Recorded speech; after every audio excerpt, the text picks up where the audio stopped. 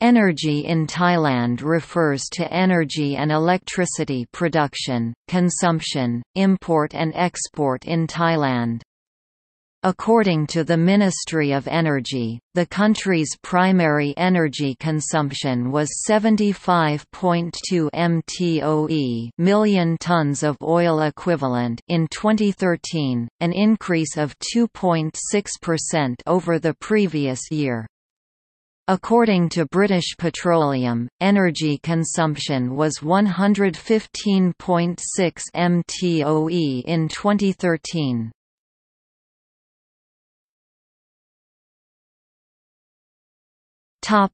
Overview. Thailand produces roughly one-third of the oil it consumes. It is the second largest importer of oil in SE Asia. Thailand is a large producer of natural gas, with reserves of at least 10 trillion cubic feet. After Indonesia, it is the largest coal producer in Southeast Asia, but must import additional coal to meet domestic demand.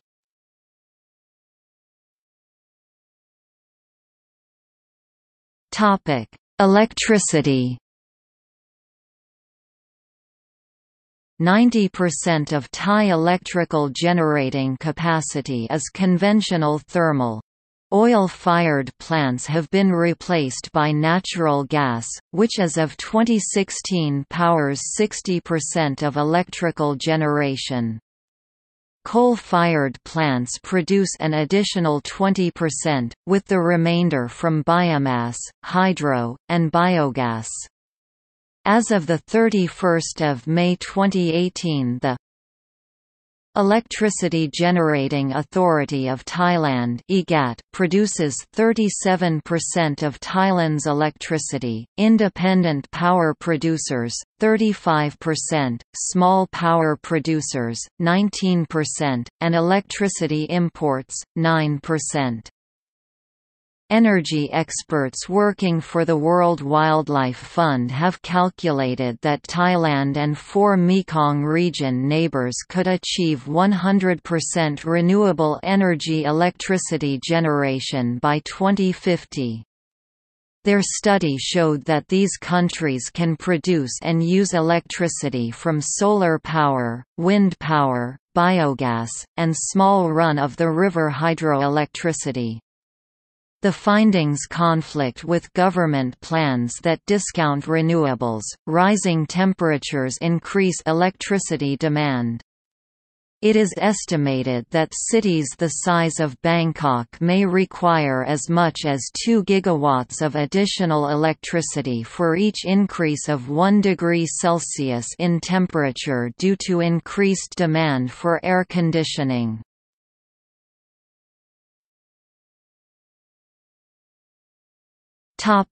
Oil. Production. Thailand first began producing oil in 1981, when it started producing 2,000 barrels (84,000 US gallons) per day. By 2013, daily production had increased to 459,000 barrels. Proved oil reserves are estimated at 0.4 thousand million barrels. Consumption. Thailand's consumption in 2013 was 1.2 million barrels per day, a 2% increase over the previous year.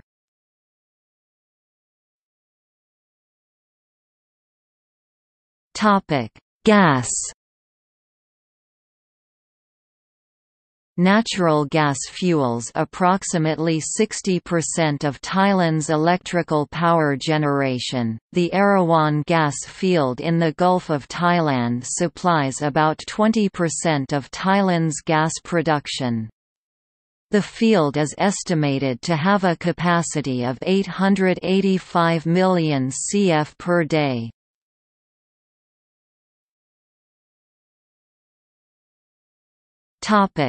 Coal. In 2013, Thailand produced approximately 18 million tons of lignite and imported roughly 19 million tons of bituminous coal. All of the lignite and 6 million tons of the bituminous coal was used to produce electricity, the remainder being used by industry.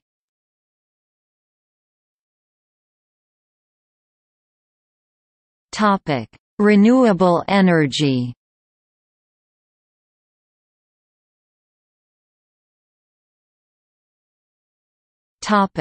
Private solar power generation. In March 2016, the Thai government gave approval for homes and commercial buildings to install solar panels. Each house will be permitted to generate 10 kilowatts and each factory 40 kilowatts. The private sector, despite Thailand's ample solar resources, previously had no right to install power generation equipment. The government's plan is to devise regulations in March, hold public hearings in April, and roll out the program in the summer of 2016. Power generation is expected to start at the end of 2016 or early 2017.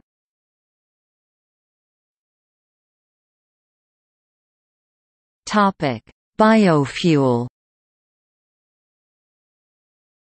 The government is promoting the production of biodiesel from palm oil to be blended with conventional diesel with the aim of reducing petroleum imports. The production goal is 5.97 million liters per day in 2021.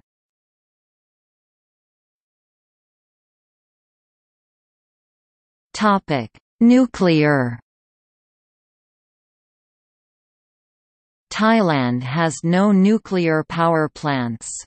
Earlier plans to produce 5 gigawatts of electricity by 2025 using nuclear technology were scaled back to 2 gigawatts in the aftermath of the Fukushima disaster. As memories of Fukushima recede, interest in nuclear power has revived.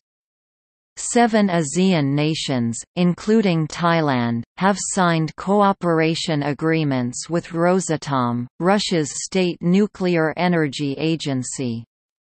IGAT is working with China, Japan, and South Korea on nuclear power generation technology and has sent 100 specialists to train for nuclear power plant projects. IGAT plans for up to 5% of the country's power generation to be generated from nuclear by 2036.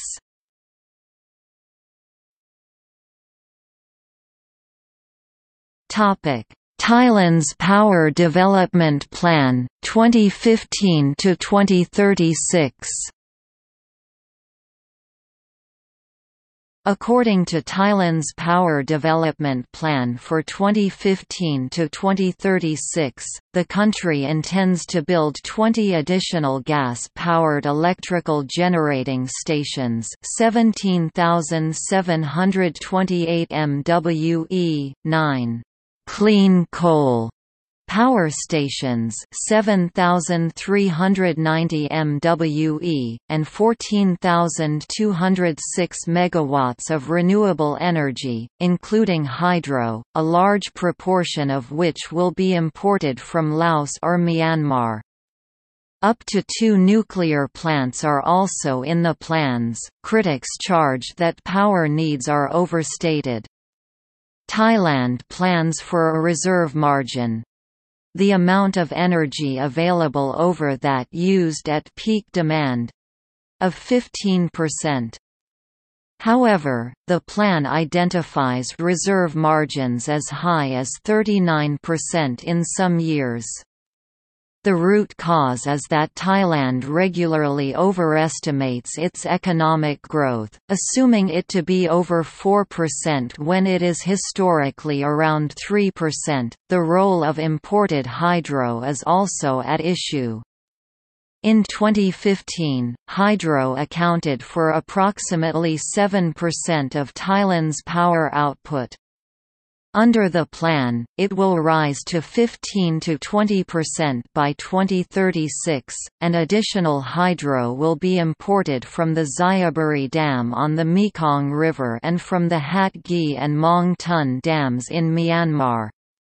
While these sources may look clean on Thailand's balance sheets, the devastating environmental impacts to locals are simply outsourced. Many have asked why Thailand pursues a few very large coal power plants when it could be adopting safer, possibly cheaper routes, such as biomass reactors, like the 40 MWE plant operated by AA in Prachanburi using wood and offcuts. The answer may lie in the fact that large, centralized mega-projects benefit the centralized system of project approval. With a public sector corruption rate of 25%, according to the Thai Chamber of Commerce, they can be very beneficial for unscrupulous officials.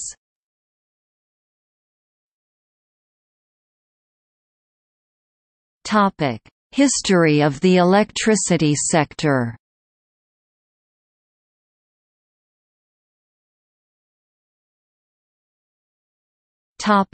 Anand Panyarachun government. The government of Anand Panyarachun (1991–1992) began the process of energy industry liberalization. Its reforms included allowing private companies, independent power producers (IPPs), to build and operate power generation plants, selling all of their output to the Electricity Generating Authority of Thailand (EGAT). Allowing smaller private companies, SPPs or small power producers, to build and operate small power generation plants, mostly cogeneration plants, selling a portion of their output to EGAT. Delegating to the National Energy Policy Organization (NEPO) the task of developing a master plan for the privatization of EGAT. Pyasawat Amranand, head of NEPO, designed a plan which would closely replicate the English power pool, break EGAT up into several smaller companies, and privatize the smaller companies.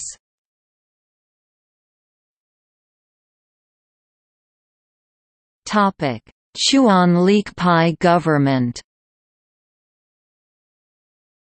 The subsequent government of Chuan Leekpai (1992–1995, 1997–2001) continued Anand's policies, with Sawat Bodavihak taking a leading role in industry reform.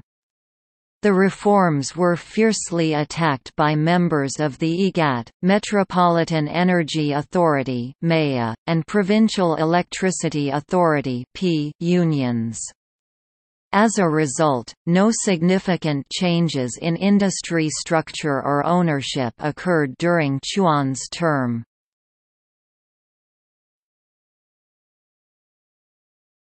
Thaksin Shinawatra government.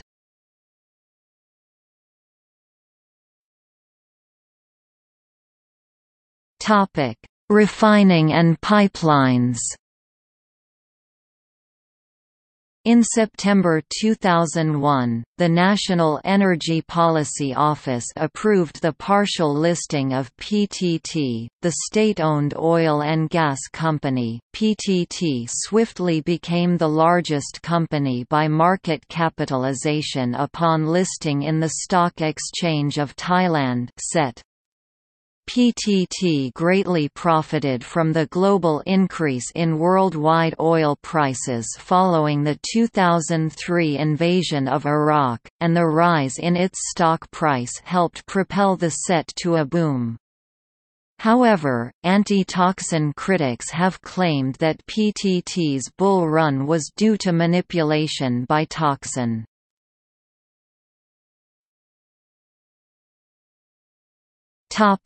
Electricity generation and transmission.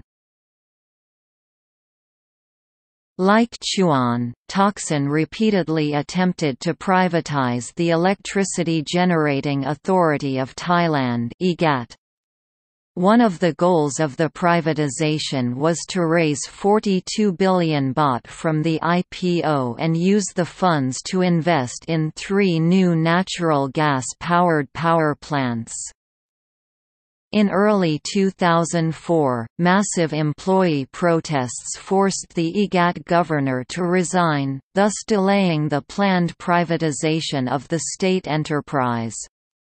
Governor Kresri Karnasuta worked with employees to address their concerns about the privatization, and by December 2004, it was claimed that approximately 80% of employees supported privatization. Permanent protest stages and tents at the EGAT headquarters were taken down as the state enterprise returned to normal. After the Mahachon Party, the only party that was officially against privatization of state enterprises, won only 2 seats in the February 2005 parliamentary elections, the process of EGAT's privatization was restarted. The agency was corporatized in June 2005, transforming it from the Electricity Generating Authority of Thailand to EGAT plc.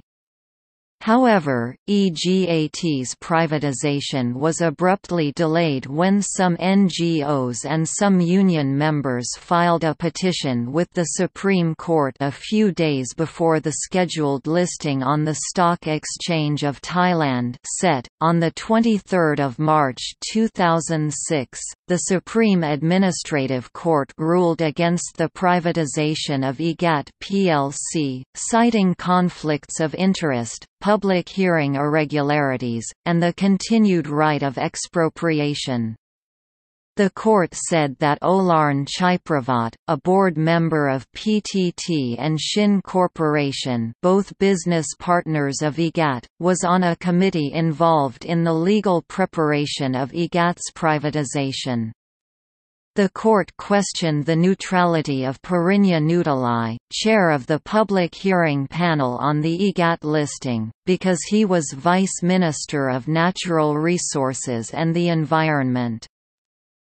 It also ruled that insufficient opportunities were given to EGAT employees to make themselves heard. There was only one public hearing for employees, which only 1,057 attended. Lastly, EGAT plc continued to have the right to expropriate public land to build power plants and transmission lines, a right reserved for the state. 2 decrees were nullified, one ordering the dissolution of the status of EGAT as a state enterprise, and the other serving as a new charter for EGAT plc. Union leaders and anti-Thaksin protesters cheered the ruling, and called for the renationalization of other privatized state enterprises, such as PTT Exploration and Production (PTTEP) and Thai Airways International, both privatized in 1992, PTTPCL, TOT-PCL, MCOT-PCL, Thailand Post Co Limited, and CAT Telecom PCL. Like EGAT, PTT also retained land expropriation rights after it was privatized. However, this was one of the grounds for the nullification of the EGAT privatization. Caretaker Finance Minister Thanong Bidaya has noted that the delisting and renationalization of PTT could force the government to borrow massively from foreign institutions. Some criticized that the listing of PTT on the SET on the grounds that it represented a massive transfer of public assets for the benefit of few people. Though the government initially accepted over 100,000 first-time investors, there were reports that the majority of the shares for sale to retail investors had been reserved for politicians, the bank's preferred clients, and journalists, leaving many retail investors, who stood in long lines to wait, to return home empty-handed. A nephew of Surya Youngrungruangkit, the Minister of Industry overseeing PTT and TRT Party Secretary-General, for example, was reported to have acquired 22 times the maximum number of PTT shares distributed to retail investors. Fears of this being repeated were often cited as the reason why EEGAT's privatization was delayed indefinitely. Another key argument for delaying privatization was that privatization preceded the establishment of an independent energy regulatory authority. In international experience, there are no examples of successful monopoly utility privatization without regulatory oversight. Under pressure, Thaksin's government formed an interim electricity regulatory body, but some charged that it lacked authority to force compliance, levy fines, or punish defaulters. IGAT employee concerns about employment security were also common. Some expressed concern that partial ownership of Thailand's largest electricity producer by foreign shareholders would impact national security and cause conflicts of interest. Anti-privatization petitioners, including the Confederation of Consumer Organizations, People Living with HIV, AIDS, Alternative Energy Project for Sustainability, Free Trade Area Watch, and the Four Regions Slum Network, were harshly criticized by both Thai and international investors, who accused them of using corrupt tactics in delaying the listing. They also pointed to the public mandate of the 2005 election, during which the only anti-privatization party suffered a near-complete loss. International power sector governance experts from Harvard University, University of Delaware, and the World Resources Institute lauded the successful repeal of IGAT privatization as an important step towards increased accountability and transparency in the Thai energy industry.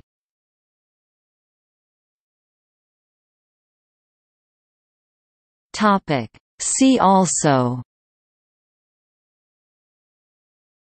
Economy of Thailand #energy Nuclear power in Thailand